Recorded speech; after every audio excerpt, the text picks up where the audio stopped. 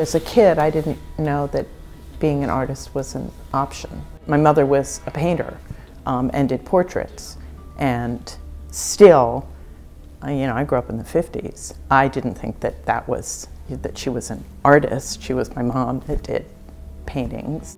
All of my work is figurative, narrative, and somewhat representational. I was primarily a sculptor, so I carve a lot of figurative pieces, and it's mostly women or androgynous figures.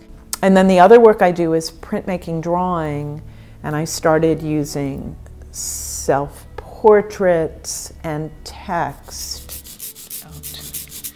And then I'm just gonna add a little brown into it. I use it really as a way to negotiate my way through my life.